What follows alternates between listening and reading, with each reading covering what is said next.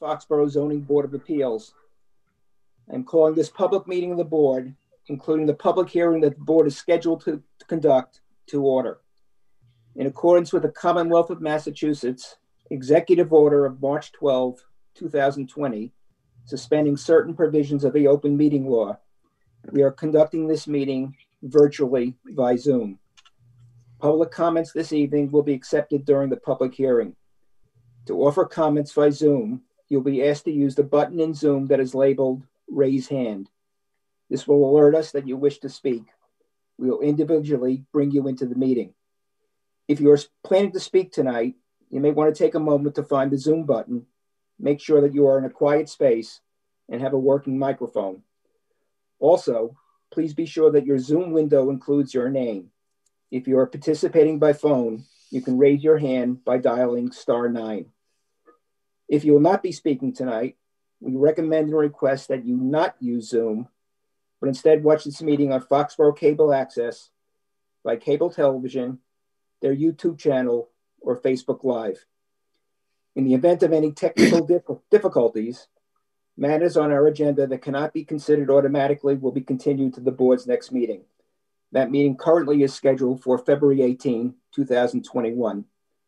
All votes that we take tonight will be done by roll call. At this time, I wish to recognize the other members of the board: David Brown, Kimberly Mellon. I guess Kurt is not here. No, I don't see Kurt. And Lorraine Brew. Finally, I wish to recognize Diana Gray, the board's administrative assistant, and Barry Ringler, the town of Foxborough's building commissioner and zoning enforcement officer. Tonight is a first for the board in several respects. It's the first time that Mr. Ringler, who is the town's new building commissioner and zoning enforcement officer, has joined us. And we welcome Barry, to our zoning board team. It's also the first time that we have conducted a meeting entirely remotely by Zoom. And to my understanding, this will be the first public hearing that the town has conducted by Zoom. I know that the planning board and the board of selectmen have met by Zoom, but to my knowledge, they have not done so with respect to a public hearing. The planning board actually did. I'm sorry, they did? The solar one. Oh, okay. Well, regardless, so second. This is the first for us, so I would request the patience of all concerned. It now being 7 p.m., Stephanie Silby seeks a variance pursuant to section 4.14 of the Code of the Town of Foxborough, Massachusetts, Chapter 275 zoning, as well as any other required special permits, findings, and or variances to allow the existing garage to be converted into a second residential dwelling structure on the property located at 15 Baker Street in the R15 Residential and Agricultural District. The property is also located within the Historic District. Just a couple of housekeeping items. First, there is an error in the hearing notice. It's not section 4.14, it's 4.1.4. That I will refer to the section though tonight as 414, but again, the correct section is 4.1.4, not 4.14. Second, I submitted a disclosure notice to the town clerk earlier today, in which I indicated that I have had 2 telephone conversations with the attorney representing the applicant in this matter, the first of which was a month before it was filed. No statement was made by me during such conversations as to how I might vote in this matter, nor an information that might persuade me to vote in a certain manner. And I indicated that, taking into account the facts that I've disclosed, I feel that I can perform my official duties objectively and fairly. Finally, we're a board of 5 members. And again, Mr. Yegian right now is not with us. So there are 4 of us here. All of us are entitled to and will participate in the public hearing itself. However, only 3 of us, in accordance with state law, are authorized to vote. And typically, the individuals who vote are the regular board members, and that's David Brown, Kim Mellon, and me. If one of us is absent, or if one of us has to recuse him or herself, then one of the associate members is authorized to sit in that person's place and to vote on the matter. So again, the four of us are here, and if Mr. Yegian joins us, we'll all be authorized, all are authorized to participate in this matter. Oh, Kurt's coming now. Is coming now? Yep. But only David, Kim, and Lorraine are authorized and will be voting. And that's on all matters relative to the public hearing. Mm-hmm. You meant Dave, Kim, and Barney? I'm sorry, yeah, Dave, Kim, and Barney. As I said, this is the first we've done. Frank, if you're ready, or whenever you're ready, go ahead. Thank you. Good evening, everyone. The applicant is Stephanie Sylvie, who is one of the owners of the property at 15 Baker Street. 15 Baker Street is located in the R15 zoning district and is also within the historic district. The lot is approximately 22,730 square feet, which is roughly half an acre. The lot contains a single-family residential dwelling and a barn. Both the dwelling and the barn were both constructed around 1950s or so. I'm sorry, 1850s. So it's a very historic building, both of them. The house contains approximately 2,975 square feet of living area amongst 3 floors, and meets all the zoning requirements with regard to frontage and front yard, side yard, rear yard requirements. The barn is 2 stories and is very unfinished. It does not have a basement. Actually, below the first floor, which you would call a basement, you access from the back, and it's all dirt underneath. It actually collects a good amount of water because it's the low point within that area of the lot, not the whole lot.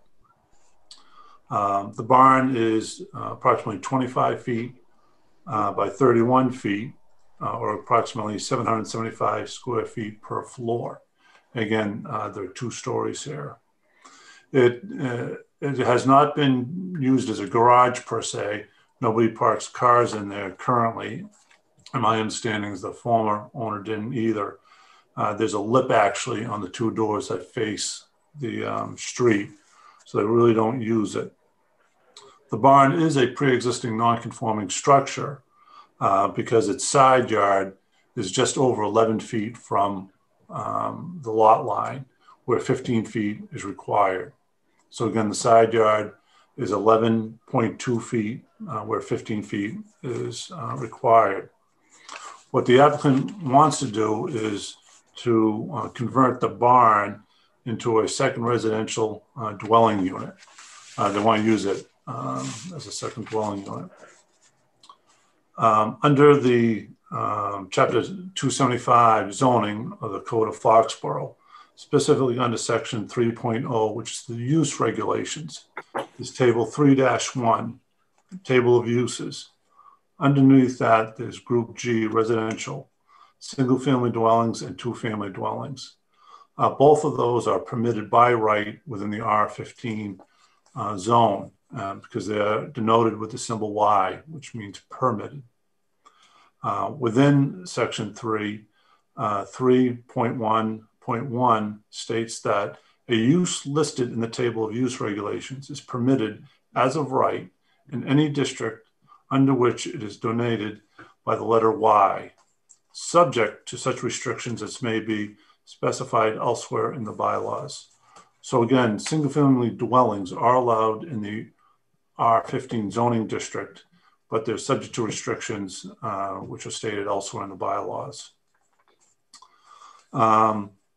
With regard to the historic district, which is Chapter 145 in the code, under Section 145-7, it states that no building or structure or part thereof within the district shall be constructed or altered in any way that affects the exterior architectural features as visible from a public way, unless the Historic District Commission shall first have issued a certificate with respect to such construction or alterations. Therefore, no alterations can be done to either the residence or the barn, which is visible from the street, without getting their approval. Under the existing zoning bylaw, and has been allowed previously, the owners of the house could connect by putting an addition on the house, could connect the house to the barn. And they can do that by right. By connecting the two structures together by some type of addition, it now becomes one structure. And with one structure, you could, in the R15 zoning district, you can have two dwellings within one structure. Again, a two-family by right. So again, what they could do is do an addition, connect the two structures, make it one structure, and by right, convert the barn into a second dwelling unit. And this has been done previously within the town at different locations. The owners, though, would rather not connect the house and barn. One of the main reasons they're doing it is because of the look, the aesthetics of connecting it would take away from its historic perspective. They like to keep the historic context with regard to the house and the barn as is. They feel that the original characteristics and architecture of the two buildings would be lost with any kind of addition that we put up, and prefer to not have to connect it. And again, leave both structures as is, modifying the inside, but keeping the exterior as is, again, with any changes, approval required from the commission. So as the chairman indicated, we're asking for a variance from section 4.1.4, which states only one dwelling structure shall be located on a lot unless otherwise expressly permitted by these bylaws. And section 4.0 is the dimensional requirements within zoning. So because of 4.1.4, you can only have one dwelling unit per lot. So therefore, a variance is required if we want to convert the barn into a second dwelling unit without connecting it. Now, within your packet, there should have been a letter from Tom Kraus, chairman of the Foxborough Historic District Commission, dated December 20th, 2020, from the owners to the property owners, stating that the commission's preference is to keep the house and barn as two distinct structures to preserve the historic original look of both structures. So Frank, I'll read that letter into the record. Okay. So, and then Mr. Kraus, I know he's on the Zoom, and if he wants to add to that, he'll have an opportunity to do so.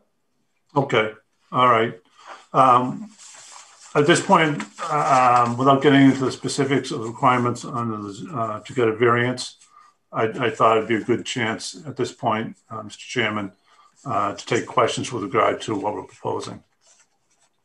So the first question that I have is, when you filed the application, there were a number of pictures that you included. Yep. And the very last pictures showed some structure that had been, converted into, habitable space. Is that the barn itself? No, the last couple of pictures are part of the house looking out towards the barn. Mm-hmm. So if you look at the plan and you can see the house, the corner of the house closest to the barn is, in that corner is the bathroom, which depending on which picture you're looking at, you can see one of them, you can see a toilet, the other one you can see a radio. Right.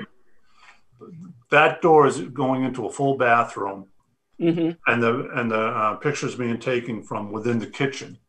In the kitchen of the house looking out towards the barn? Yes. Okay. So the barn is very, very unfinished. Mm-hmm. It's very rough. Are there horses in the barn? There were. There were. So I guess the next question that I have is if you can just tell us, how is the house going to be converted? The barn rather converted? What portions of it will be converted into? Is she proposing to convert into habitable space, living space? Both floors will be converted. There'll be a kitchen, living area, bedroom, full bath, and another area where she wants to do some of her pottery work and things like that. And Stephanie Sylvia is with us. I don't know if she wants to say anything. Steph? Is that pretty much what you want to do with the barn? Exactly. Just a little modest art studio with the kitchen, bathroom, living area. It's always been my dream to convert an old barn, and so we found this perfect house, and we're just trying to get into something that. So will the art studio be on one floor and the living space on another floor? No, this art studio will just be a little section of the upstairs, just a very small little area that I'll paint in. Just something I love to do. Okay, so let me ask another question then. So will the first floor be still garage space, or will it be also living space? That would be a kitchen and living area. It just makes more sense that way. And then the bedroom would be upstairs? Yeah. Okay. So we end up with 1 bedroom total? Oh, yeah. It's just me. I don't need more than one. Okay. Now, as far as the art studio, are you planning on doing commercial activities there, or is this just for your own? No, it's just a hobby. I have a full-time job, so I just really just love doing it. So.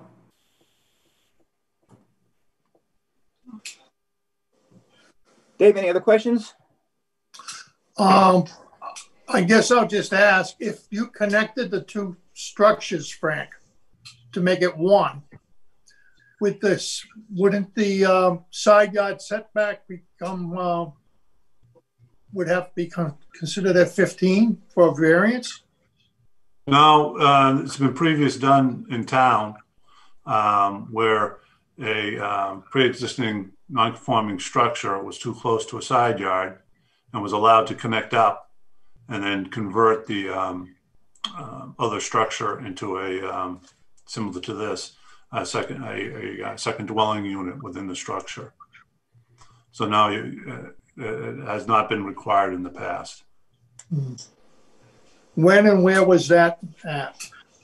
The one that I know about is on West Leonard Street. Yeah, I don't know if that created a dimensional issue, though. The garage at that time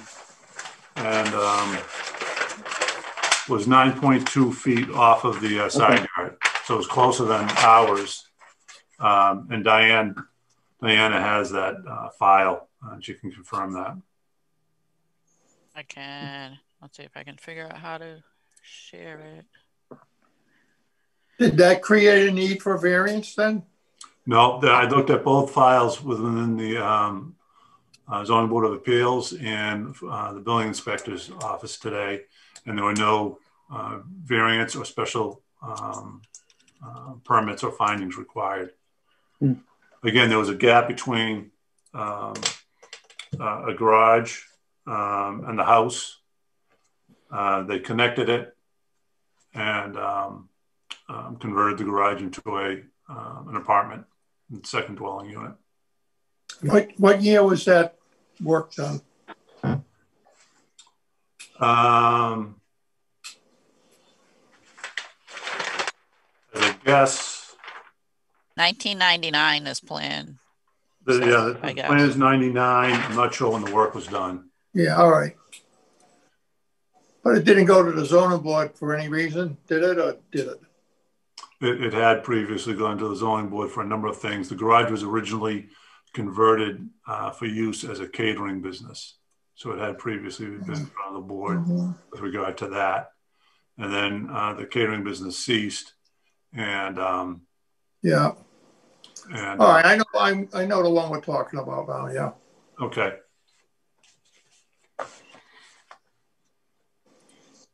Dave, anything else? Nope. Kim? No questions. Thank you. Okay. Kurt? No questions. Pretty straightforward. Okay. Lorraine? No questions, thank you. Okay. Frank? So again, the main variance we're asking is to have a second dwelling unit so that we don't have to connect. 800 service. So we don't have to connect it. The reason for that is, again, we'd like to keep both buildings as original as possible. Connecting the two would take away from that. It's also difficult to connect the two because the first floor in the house is 5 or 6 steps above grade. You take 5 steps up to the porch, walk the porch, then you have to walk into the house.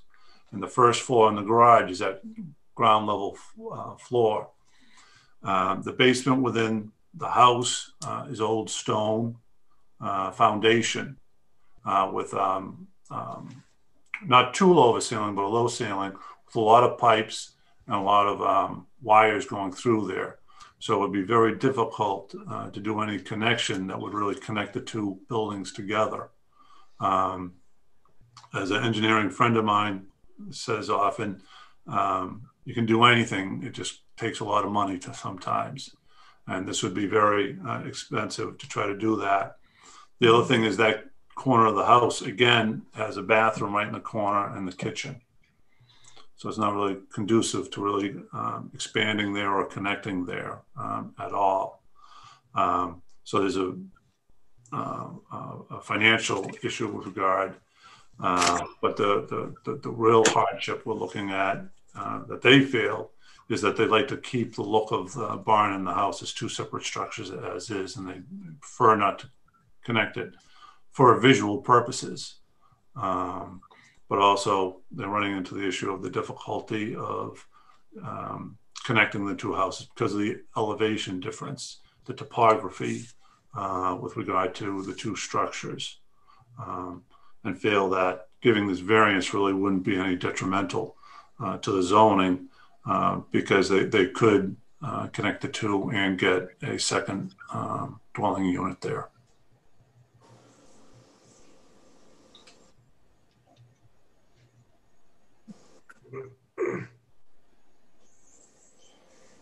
So Frank, you really haven't talked about the criteria for the variance. Again, section 4.1.4, as you quoted before, provides that we can only have 1 dwelling structure on a lot unless otherwise expressly permitted in the bylaw. Mm-hmm. So you're looking for a variance from that section. What's the basis of your position? Various requirements, typically 2 prongs to it. One of them, the first one, is owing to circumstances relating to the topography of such structures. And again, I'm summarizing, moving out. We feel the topography with regard to the 2 structures is making it very difficult to connect the 2 buildings. Again, the first floor on the residence is 5 or 6 steps above grade. The entrance into the barn is at grade. The residence has the bathroom in the exact corner of that house, and then the kitchen is right there. And below it in the basement, which is all fieldstone foundation, is all piping, the septic, and other wiring. So in order to connect the 2 houses, 2 structures, it would be very difficult to do it.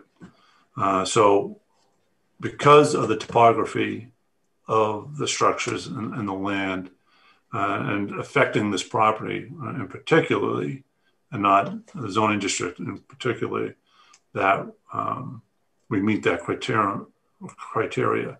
Again, the other one is a hardship, financial or otherwise. I think I've explained the financial hardship, but also the other hardship would be taking away from the historic perspective of these two structures.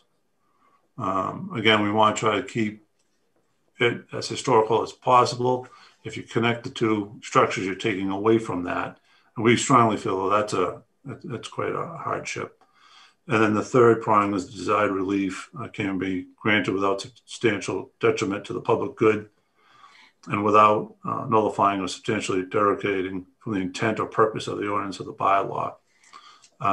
We think we meet that because it wouldn't really harm anything. As a matter of fact, we think by not connecting it, it would really go to the benefit of the zoning and the historic district. Mm-hmm.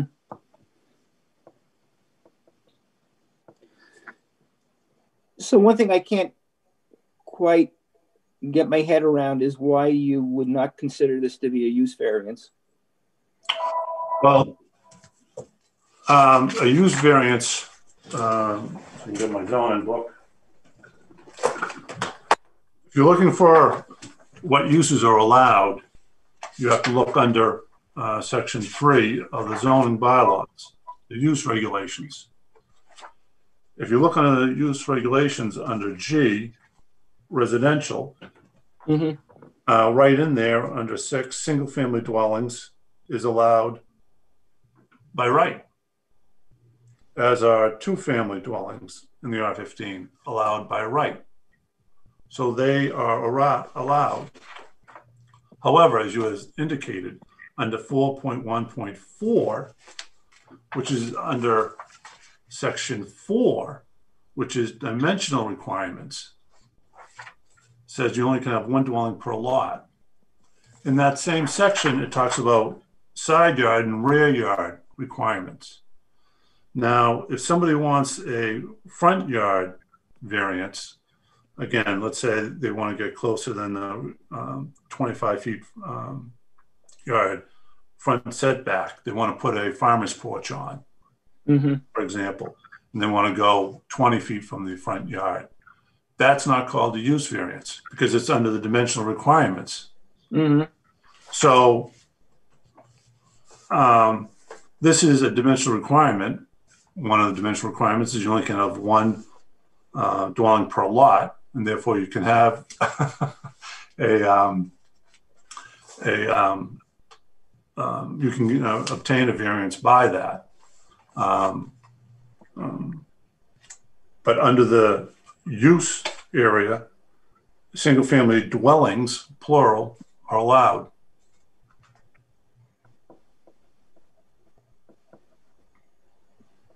So you're saying because the table of uses, because it's saying single family dwellings, meaning plural, are you saying that that's the otherwise permitted exception?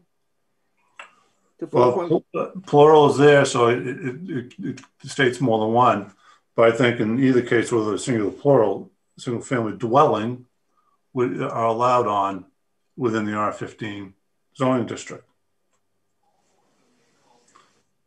And if you could only have one dwelling in a zone, why would you need 4.1.4?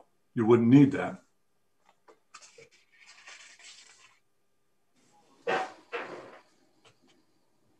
Now, can you repeat that, Frank? I sort of lost you on that. I'm sorry.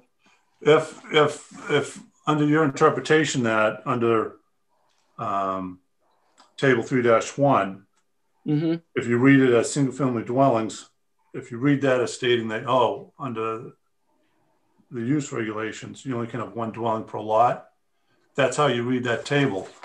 Why would you need 4.1.4?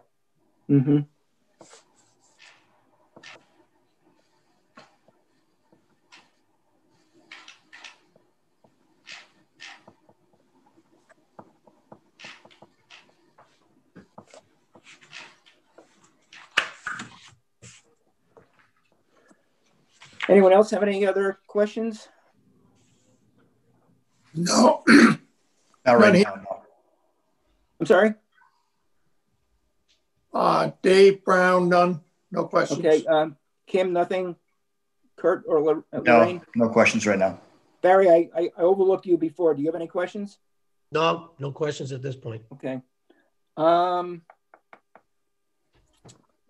don't we do the following? We'll allow for public comments or questions. And I think what I want to do first, I'll read the letter from Mr. Kraus that was in the application package.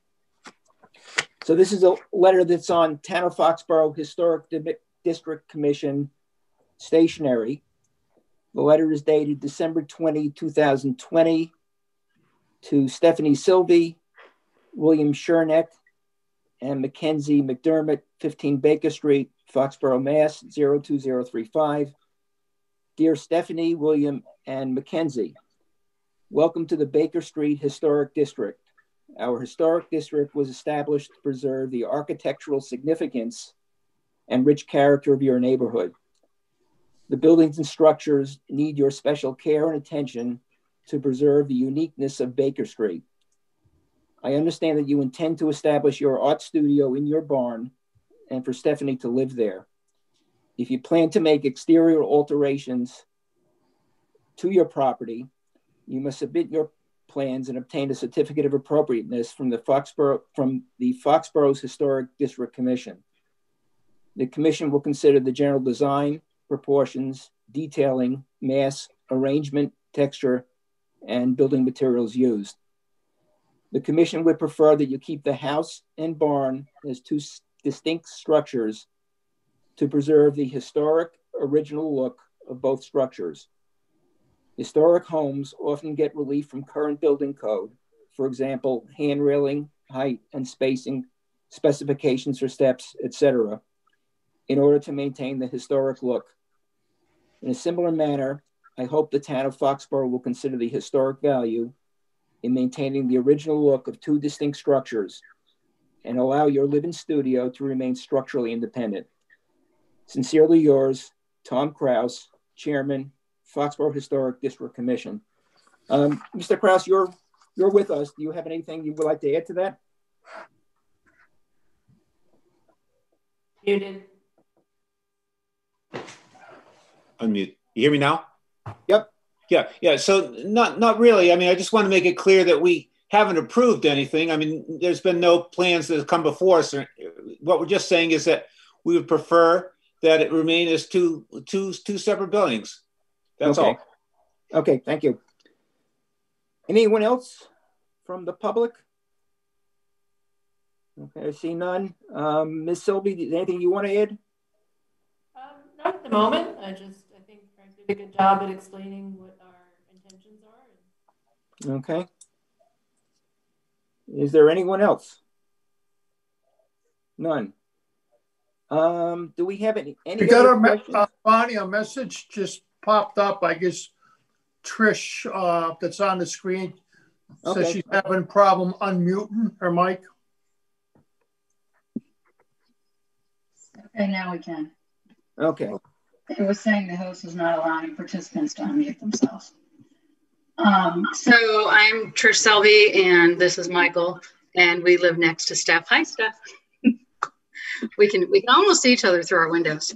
And I have a couple of questions about the setbacks and about, well, I have a few questions and I don't actually know who they go to. So I did see Tom's letter originally because I also sit on the historic district. And we all agree that, of course, the barn has always been a barn and it should look like a barn. And what's going on inside of it is not the historic district's business necessarily, as long as it still looks like a barn on the outside. My concern as a neighbor is that the barn happens to block the view from their house into the only private part of our backyard. We are so exposed on Baker Street, both from Railroad and from Baker, that we have one tiny little L in our backyard where we can't be seen by anybody else sitting in our backyard, except the barn. But the barn doesn't have anyone in it. It's a barn. And if it's converted and windows are added in that entire whatever 1,500 square feet or so of barn turns into a house, that house is now directly looking into our backyard. And as you have noted, it is very close to our yard.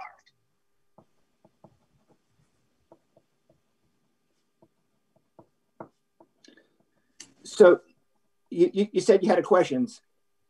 So you said there's a 15-foot setback, and I just see him as Frank, but I assume Frank is their attorney.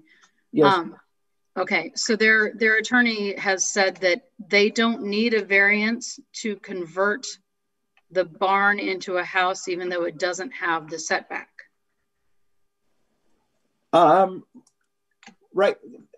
Let me see if I can phrase this as simply as possible. So the town, in its zoning bylaw, establishes dimensional requirements.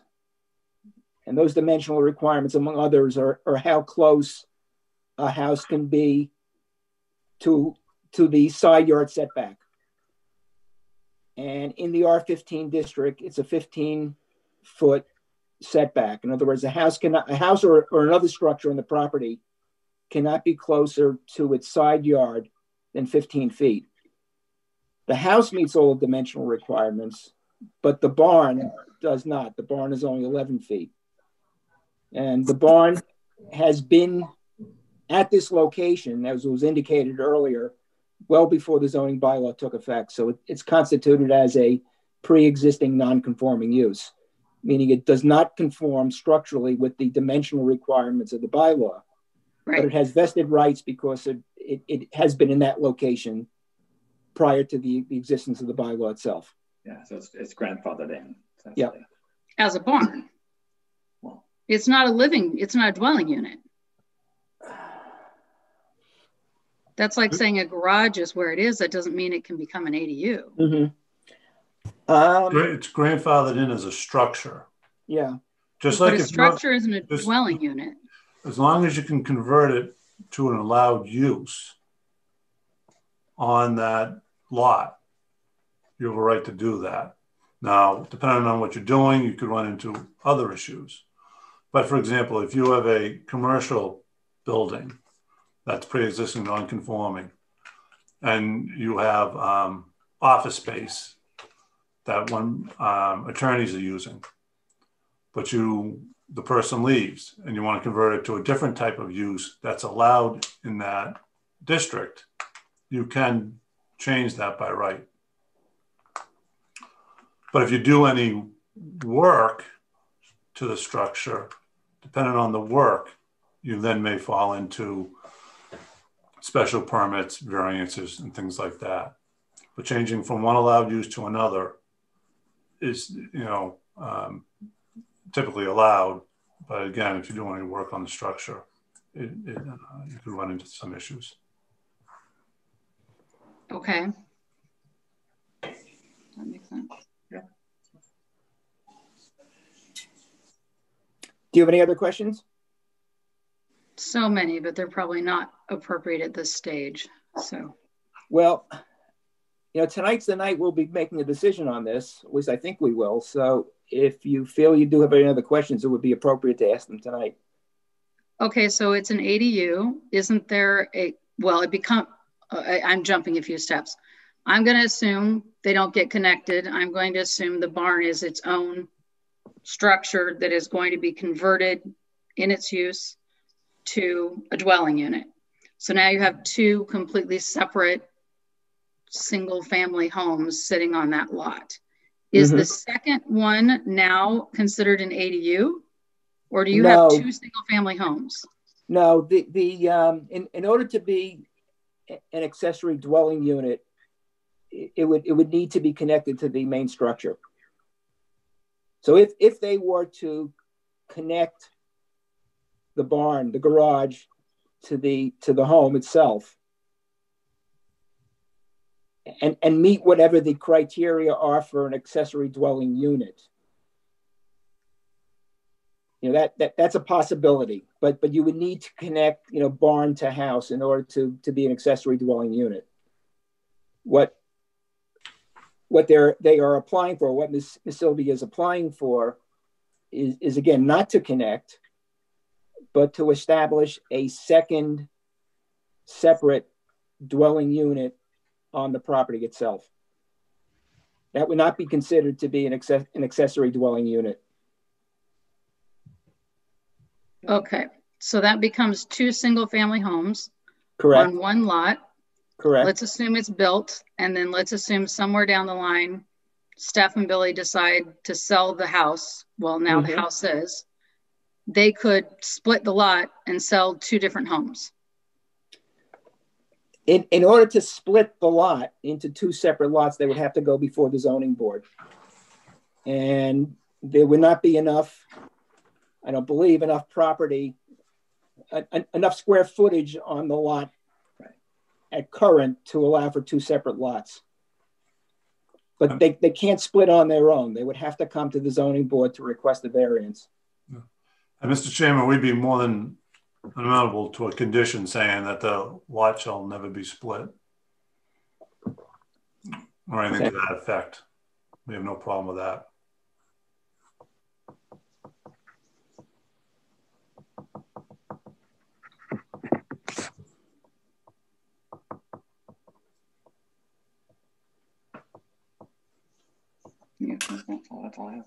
How do you figure, how many cars? You'd have to figure this is needed probably parking for 4 cars.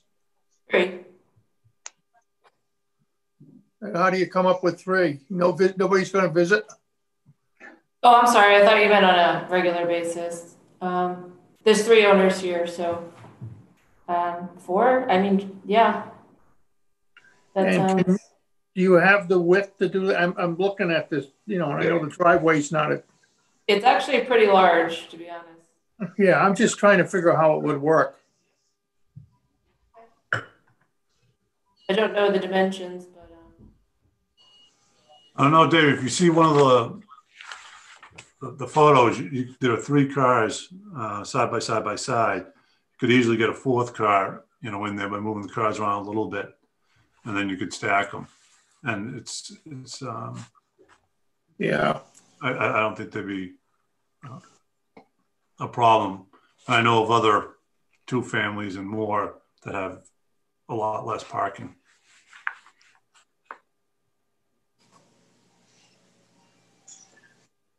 Okay. We sort of interrupted Ms. Selby. I don't know if you have any other questions. No, I'm good. Thank you. I want to just make, you know, one thing clear. You know, again, in order to have an accessory dwelling unit, that unit must be part of the main house itself. And the way the bylaw currently reads is that a family member of the owner of the property must live in both, you know, house and the accessory unit. Exactly what's going to happen. Okay. What is being proposed here, though, are 2 separate, unconnected dwelling units. So that's technically not an accessory dwelling unit. And again, the reason it's not is because it's, among other things, not connected to the main house as far as what they're proposing. So in theory, what you could have is somebody who is not a family member residing in one of the 2 units. That's not going to happen, but in theory, right, and sure, it could happen with a subsequent owner. Yeah. Well, in theory, you could, again, connect it, make it a 2-family, and rent out both dwellings. Correct. You know, and if we obtain this variance and have 2 dwelling units on the lot, an owner down the road could rent out both. Correct. To be honest, yeah. And just back to the parking, under zoning, you need 4 parking spaces per unit for a multifamily, and 1 visitor space for every 4 units. So you really just need 5 spots for it. So I think there'd be more than enough area there to get 5 spots under what's required under zoning. If you just looked at the zoning requirements. I understand.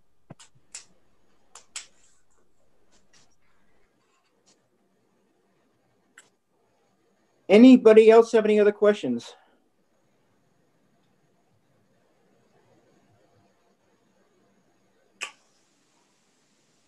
We ready for a motion to close the public portion? I move that we close the public portion of this hearing. And that's Dave Brown making the motion. Yep. Second. Tim, you wanna second it?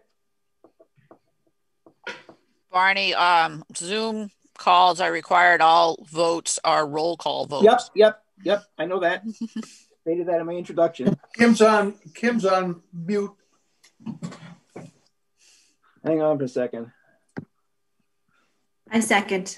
Okay, good. So a yes vote would be to close the public portion of the hearing, and no vote would not to close the public portion. And I have to do by roll call. So Dave Brown, Yes. Kim Ellen, Yes. and Barney Overett, yes.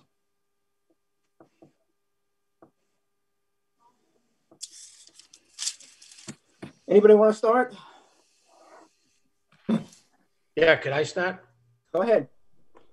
So what are the thoughts about common ownership to keep it within one? I think if they have it as 2 separate dwellings, then you have 2 separate owners that it could be, which I guess is similar to converting to condos, let's say, if it was housed in one building. So you could do that. If it was in one building, you could convert it to condos. One owns the first floor, one owns the second floor, that kind of thing for a 2-family. But these are separated from each other on the same lot. And I'm with you with the idea that we're really granting a use variance. I'm not too sure we can do that, but if we do,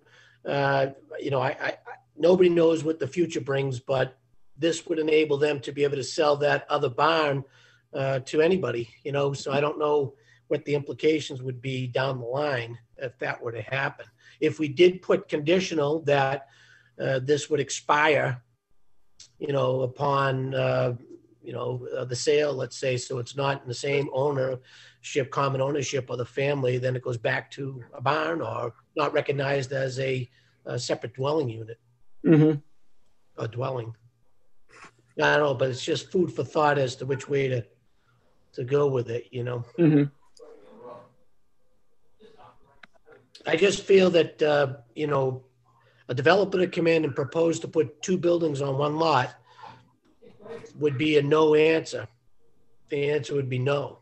And then how would we get around that? What would that developer want to do? What would, he would be told, or she, we can't put 2 buildings on the one lot. I understand semantics with the word dwellings versus dwelling. I think the intent there is a single dwelling, no different than multiples and, dwellings and how many we can have of those. And so I really think that section is geared towards this is for a single family and then also 2-family instead of, most people would refer to it as families. Not really intentionally getting into plural. I think it's really about 1 family, single family, and on that end of things. So, again, maybe it's not provided in the bylaw. Maybe it's something to go warrant article of the future. Maybe something to add in there. As Bonnie, you and I have talked about what I had in Brookline where we had conversions that you could do it and enabled you and it's written in there that you, as long as all the front yard, side yard, and everything met, whether it was the existing building or whatever you were converting, if it met it, you were okay. If it didn't meet it, well, then of course you'd have to go to the board. But it was for a special permit, not for variance. So I don't see the provision here that allows special permit. That's why we're talking about variance, and I don't agree with the topography issue. But that's another. So I think that it's a precedence that we're setting. We're getting away from people that are coming in from Boston because of the coronavirus, and we're going to start to get more and more of these kinds of people that want to move into our town. and create more density, which is essentially what you're doing here. These people, from what I understand, that live there are not people that have been there, you know, for many, many years. They're relatively new owners of the building. So what's to say that they buy this lot, they do it, we set the precedence, then they buy another lot, they do it again and again.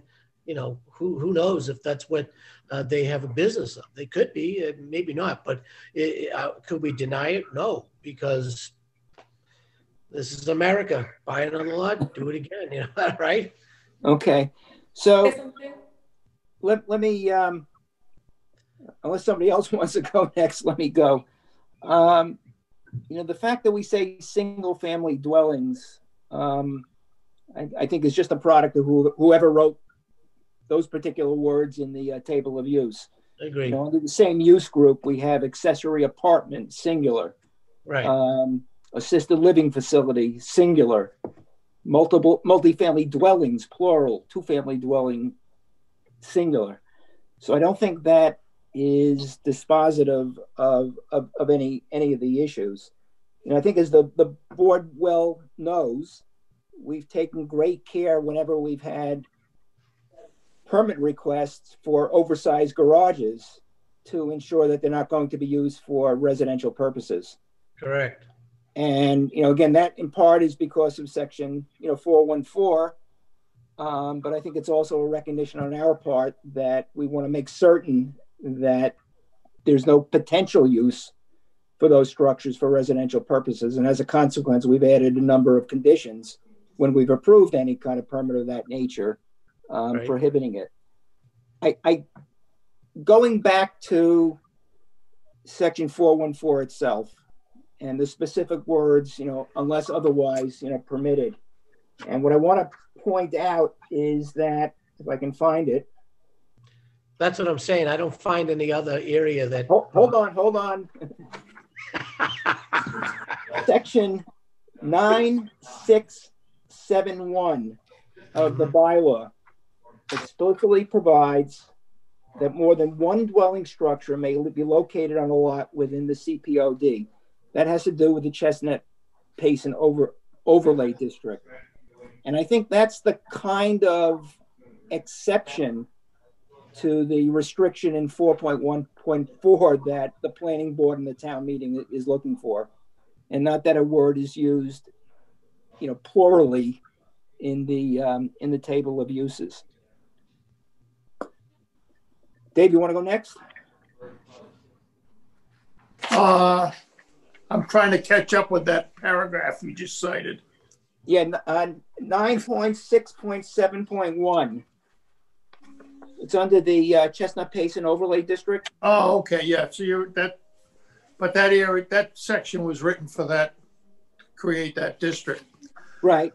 But again, I think that's the specific wording that would be the exception to the one dwelling, per lot requirement. I agree. The specific wording that the bylaw is looking for. It's allowed that one specific part of town. Right. Correct. Yeah, it was written for that. Right. Yeah. Not allowed in other Project, parts, yeah. all parts. It's allowed in that one part of town. No Yeah. different than an overlay district would be, unique to other parts of town that Sure. are not. Well, I tend to agree that, with Bonnie and I guess you, Barry, as well, that this is a use kind of a variance. And I understand what Frank's saying, but with the word in and the plural and the singular and all that. You can try. You can try. It's a garage. It's there to, well, I guess it wasn't built to be a garage back in the 1850s, but it's the closest thing to what it is or was, Sure. It was a carriage house, I guess, probably. It's the garage. So I would, I agree with Bonnie and you. Kim? So I do have just a couple of things. The first, I really do want the applicants to understand we're not just thinking about this for you, as has been said, we're really thinking about this as setting a precedent for the whole town. So every time we do something like this, it doesn't matter what it is. One of the first things that's on our mind is what does this do for us if we're setting a precedent. So the thing I keep coming back to is 4.1.4, only one residence per lot.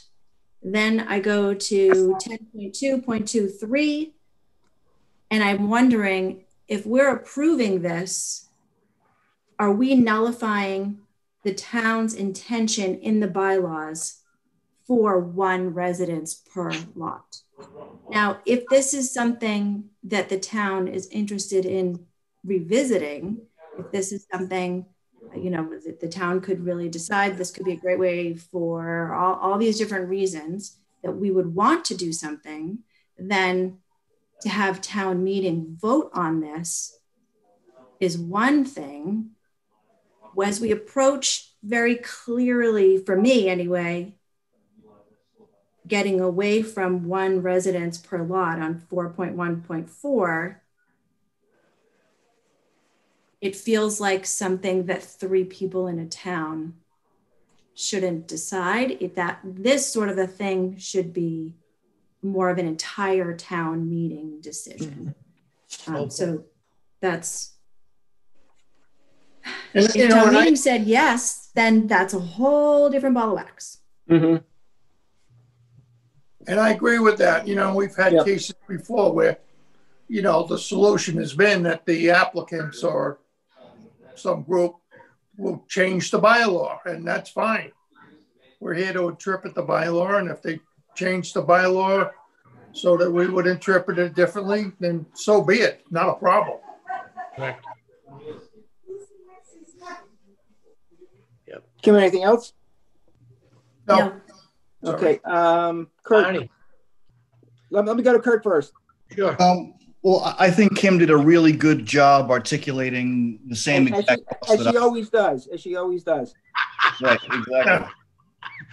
And so I'm really aligned with what she had just said a moment ago. I also wanted to I wanted to say that I don't think the grade change between the garage and the house is something that would be something that you couldn't overcome. I mean, I've seen a lot worse conditions where you were trying to mate up two historic structures together, and it happens pretty routinely. So I don't see that as a hardship. No. Okay, thank you. Lorraine. Well, I agree with, I think, Kim's explanation. Also, when I was looking at 4.1.4, you know, that would have been my question. Am I missing it being stated, expressly stated somewhere else in the bylaws that this can be permitted? And I'm not hearing at that. Yeah, the only place, you know, I looked, and the only place I could find was the, you know, again, the Chestnut Basin Overlay District, you know, wording. I mean, there may be others, but I couldn't find anything. Yeah. Okay. That might be what Frank was referring to when he said there are others. I don't know. Yeah, could be. So, unless there's something else, I guess a motion would be in order. So, Dave Brown, I would move that we not grant the requested variance. Kim, second. Second. So, a yes vote would be to not grant the variance. And I got to do a roll call again. Dave Brown? Yes. Kim Ellen? Yes. And Barnett Overett, yes. So Frank, you know that there's a right to appeal.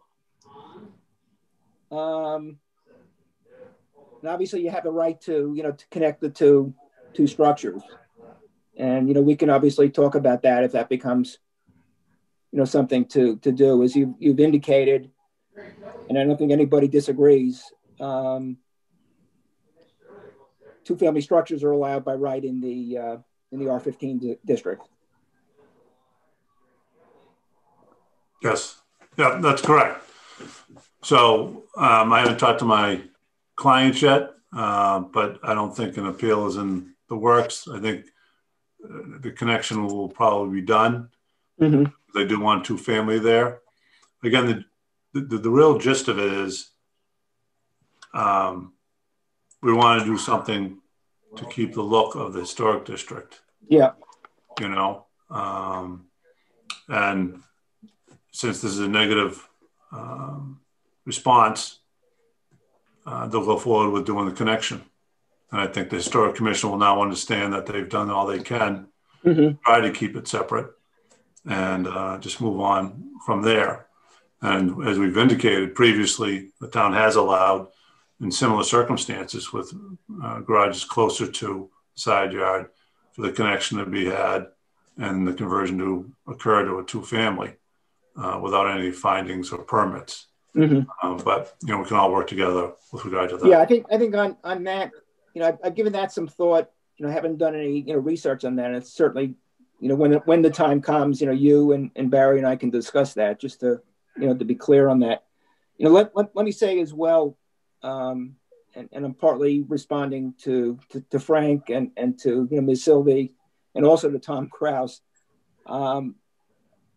You know, I was a history major in college, and I started working on a doctoral degree in history. So I have an abiding sense and a love for, you know, for history itself, and that includes historical architecture. And I realize that it's important to maintain as much as we can, you know, as far as homes that are historical in this community.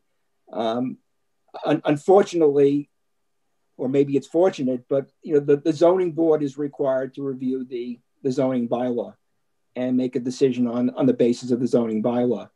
So I don't want you to take it that we're rejecting any historical notions and any notions of aesthetics. It's just that our decision was based on what the zoning bylaw does not allow. And we made what we feel is the most appropriate decision under the circumstances.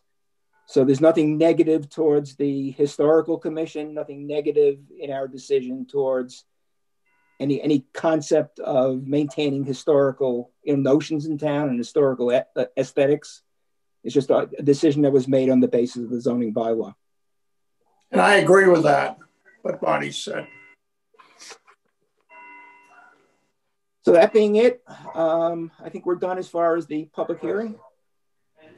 Frank, don't go away because we need you for another matter. Okay.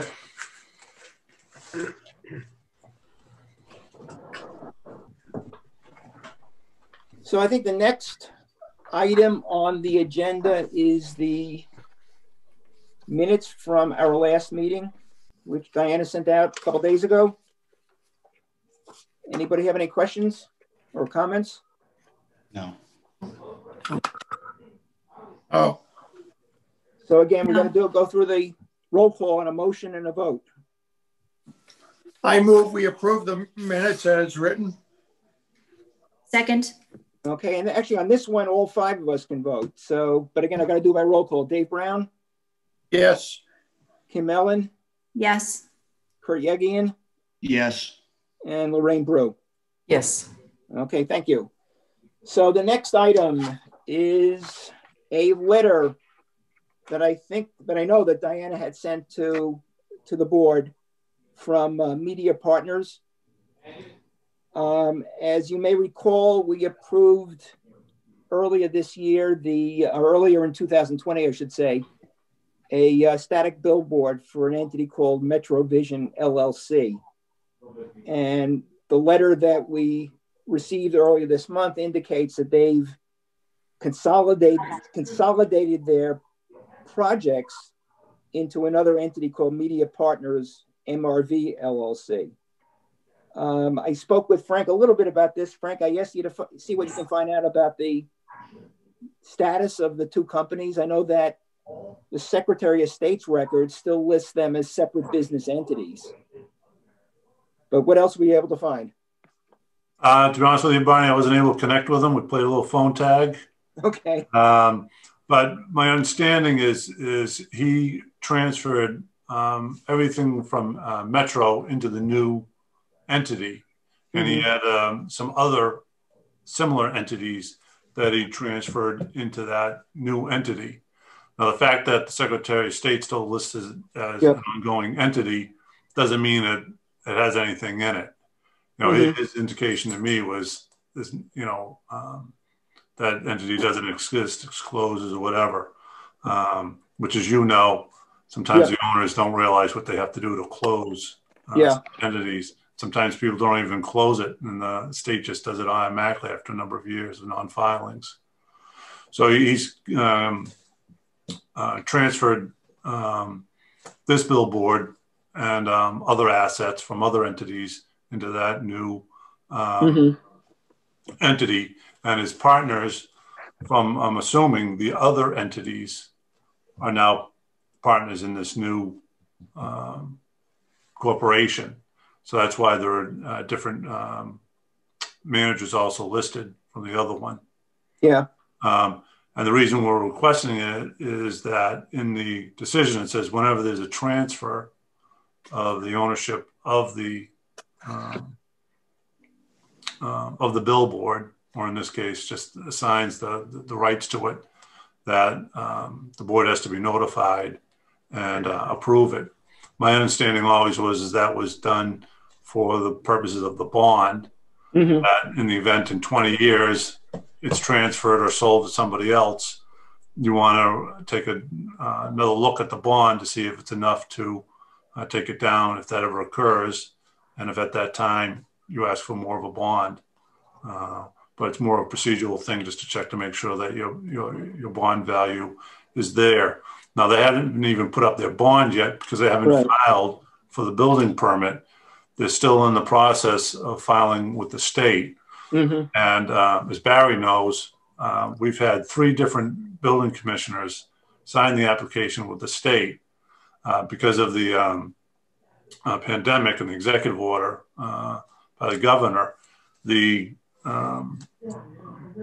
billboard authority for the state has not gotten to their applications. The first one, Bill signed. They never even looked at. The second one, Mark signed. I don't know how far along they got, but the signature from the town is only good for, it's either 60 or 90 days. I can't remember off the top of my head. It's 90 days, yeah. Is it 90 days? And then you're so, required to get the signature again from the town for whatever reason. So Barry, no building permit. No. Yeah. So I guess the question that we have to decide is. I'm sorry, Bonnie. Are you asking me, was there a building permit issued for that? For Metrovision. Yeah, I found that Mark Dupel had issued a permit and we did not gather the bond. For Metrovision? The permit was issued for it without the state approval yet? I don't think a building permit has been issued. That was my understanding, because they don't even have the approval from the state yet. And that's why we had to get, Mark signed the application. There's a permit in the system, Mark Dupel, which Bonnie, I think you and I discussed. I was talking to you about how it was to swap out to LED. We're talking about the same one. That was Lamar.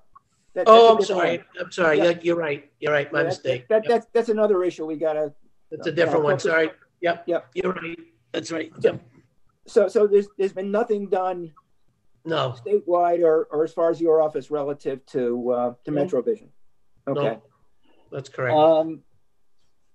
So I guess the ultimate decision that we have to make is whether, in order to allow for media partners to now be the entity that's of record, so to speak, do we need to have another hearing to modify that, or just something in writing to authorize it? I think it would be sufficient just to have something in writing to authorize it. There's something in writing, and I'll figure out what to do, but it's something I think that Dave, Kim, and I would need to sign. There's also an error I noticed in the in the decision itself. Condition number 8 says advertising on the proposed electric sign of adult entertainment facilities and businesses is prohibited. That should be advertising on the proposed billboard. So I'd probably want to correct that. We'll take the original, Barney. You'll take the original? Yeah. It says electronic. Yeah. Proposed electronic sign, Yeah, not electric. That's when I moved it over from one. Yeah, I was going to say, who made that error? I wonder. That's my computer. It's, when I hit cut to do what it's supposed to That's do. the same computer I have. Yeah. Yeah. I probably want to correct that, but I think it'll be sufficient. If the board agrees, we don't have to take a vote on it. But if the consensus is just something in writing, that's a clerical mistake. To authorize that and to require that, again, all the conditions, the conditions will apply to the new entity, and that would include obviously, the bond itself when they get to that point. Sounds good. Okay.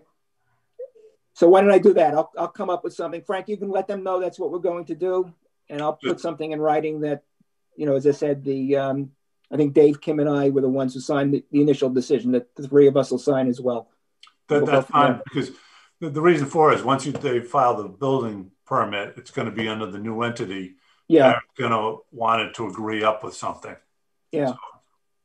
So just to bring the board into some of the communication that I've had with Barry and Diana recently, I had, after receiving the letter, I had asked Diana to see if a bond was on file with the treasurer's office, and I think the answer that Diana got back was they didn't know what she was talking about.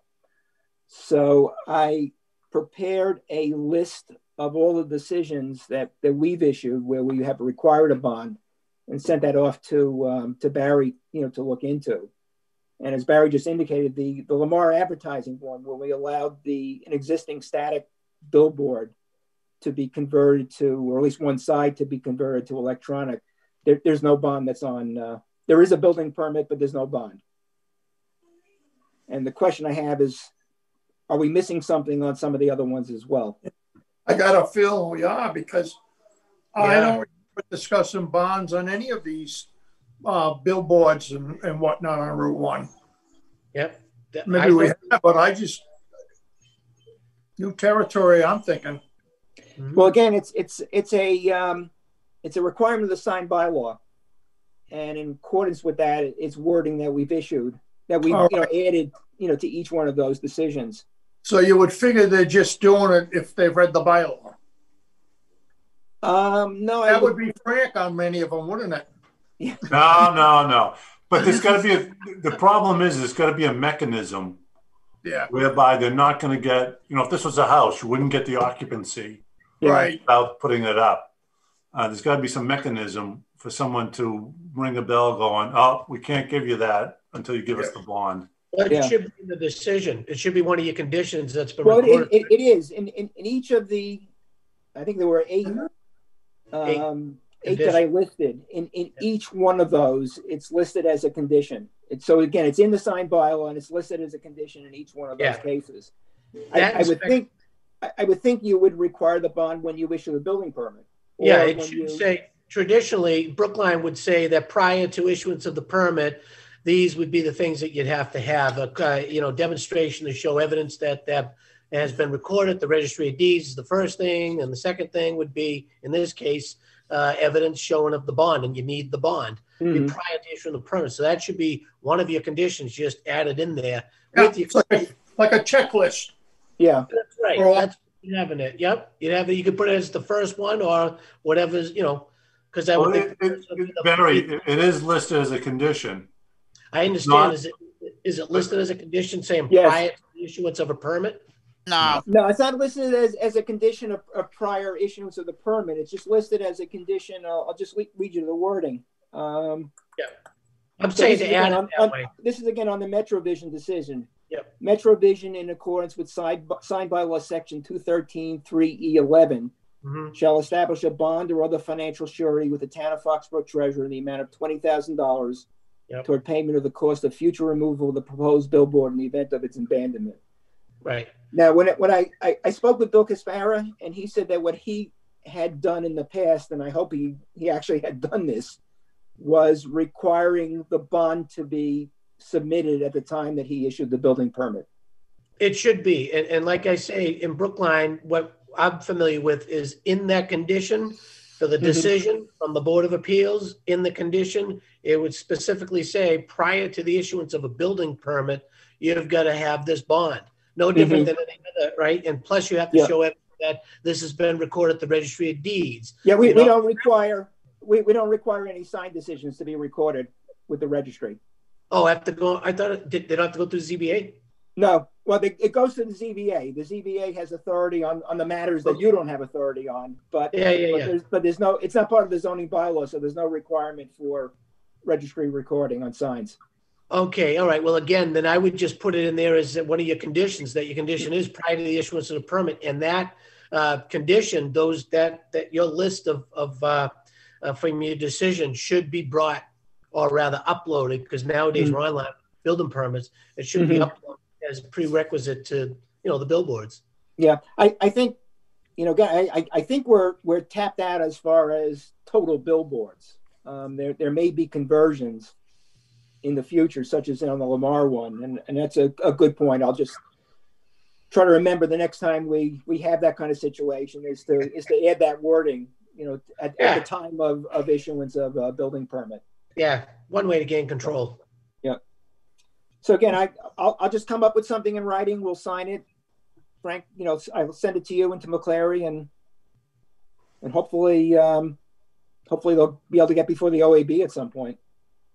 That'll be fine, just so that Barry sees that change. So when they file for the application permit, there's no issues. And I'll make sure they come in with a check. Okay. Yeah, well, they can upload it. They can upload it, all part of the permit process. They're all online. There you go. Trying to keep Corona out of the town hall. Stay at home. All right, what do we got next? The annual report submission that I sent out to everybody. Does anybody have any questions, comments, changes?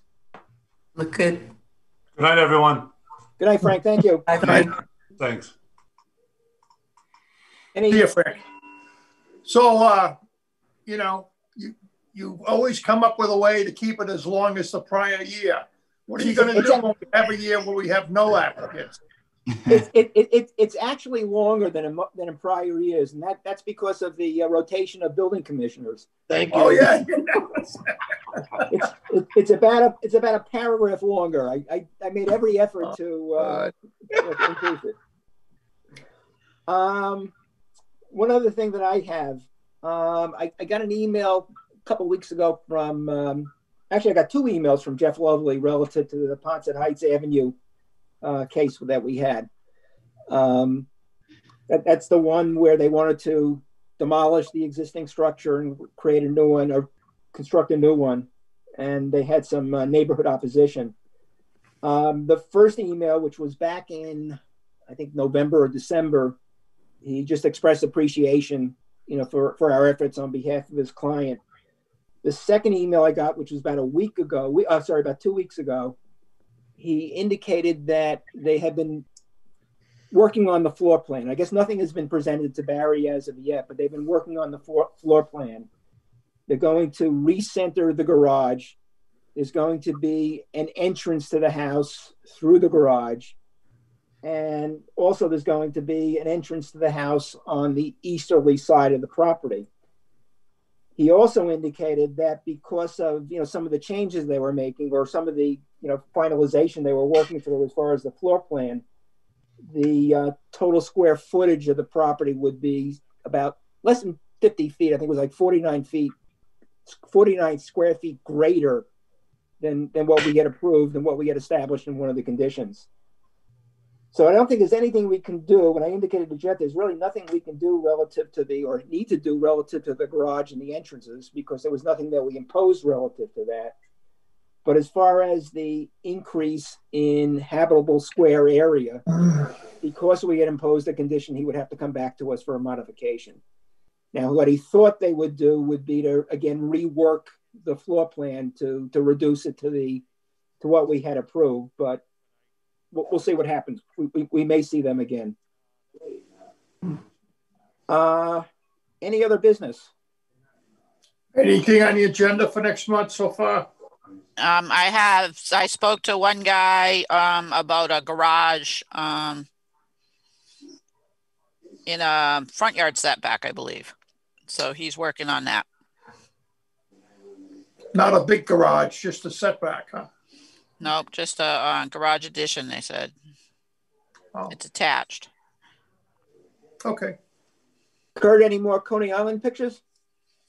No, we haven't gone out there yet, but as soon as we do, I'll bring back some pictures and some hot dogs and buns for everybody. Yay, Nathan's. I'm not going to forget that. Yeah, we could meet on the common and consume them, right? Great idea. Great idea. Maybe we should go down, Distance and all that. maybe we should go down to Coney Island with them. Yeah, okay, come on down. So what are you replacing all the signs there, or? Yeah, well, the signs are falling off. They're going to replace themselves pretty soon. So so they have to figure out a way to adhere these signs to the building and keep it looking basically exactly how it does right now. That's what they're going through. So I have one question before we go, and you're going to probably get a kick out of this. I'd like to know how I can mute myself and get my little red mic to show up. So if you go to Kim is an expert at it. So if you go to participants. Oh, God. So I got to hit this. On the top? Yeah. Do you see yourself? We see where it says David's iPad. Can you, if you press on the mic? Oh. Did it happen? No. Hold on for a second. I can do it. Maybe. No. No, there he is. You should be able to mute his on the lower left, maybe. Well, he's muted now. Yeah. Now he can't unmute. Oh, now he's Okay. back. I'm all set for the next time we do this. It could be next month, huh? Yeah, I was telling Dave today that I think was it yesterday, Diana? We did the walkthrough. Yeah. So Diana was able to arrange with Mike Weber to have Frank and I on to figure out how to do this. And I didn't see anybody with raised hands on my screen. No. I don't see that as an option. I thought it was just the chat is where you could ask a question. I don't see a raised. It's under if you look on the bottom, Lorraine, there's a thing called reactions. Yeah. Oh, there. If you click on that, the raised hand is in there. Oh. But most people click on the chat and it pops up. Yeah. A little easier. So I'm seeing on my reactions, I'm seeing applause. Kurt's looking at a thing. Oh, yeah. This is what I got. I look at mine. I think I can see the reflection of the overhead lights in my background here on the hutch. Is that what it looks like? You see the light? Yeah. So I need to, we got to work on this, dim my lights a little next time. We'll be good. So, a couple of weeks ago, I decided that I wanted to do this by Zoom, or my wife told me I got to do this by Zoom. And I, mentioned it to Dave, and at that point in time, Dave said, well, he had no problem with being in town hall. And I said, okay, if I have problems with with my iPad and dealing with it, perhaps Dave could actually chair the meeting. Then the next day I get an email from Dave and he said, I thought about it and I want to do it on Zoom as well. And that's when I contacted, I think Lorraine, I ran into you one day when I was walking. So then I contacted Lorraine and Kim and Kurt. 2 days later, I got an email, and Lorraine, you would have gotten, I think, the same email from Mike Johns, and Barry got the email saying that they've decided to have all meetings until further notice, completely by Zoom. So I guess the first one was last week with the planning board, and the selectmen did it a couple of nights ago, and we're the third. So at least for the next several months, I guess until everybody is successfully vaccinated, this is how we're going to do it. And Lorraine's already been vaccinated. Yeah, I get my second shot a week from Friday. Great. Yay for you. And I'm waiting. I'm hoping to get it in early February because of my health. I've been told I would be somewhat in that first wave of people. Mhm. So bring it on, you know. You know what happened to us? I just share. We had a friend over who we felt very comfortable with. She brought over. We take out lunches and all that, and then a week later, she's got COVID. Oh my God. So both Camilla and I had to go get tested, and we did fine. But it was like, oh man, you know, I'm almost at the finish line, you know, for getting vaccinated. It's get me there. So I know. So anyhow. So I think tonight went okay. We'll hopefully get a little bit better next I time. thought it went great, Bonnie. Really did. Really good. Yeah, good job. You know, I don't know how it'd be with a big audience, but you know, we normally don't draw big audiences either. So You know, I have to think that the Hudson Heights one where we had, you know, several people standing up and oh yeah, that probably would have been difficult. Yeah, that would have been difficult. Yeah. You know, hopefully before we get a comprehensive permit, we'll be able to get back into town hall. Oh, hey, we're at that 10%, man. It seems like we're closed for business, aren't we?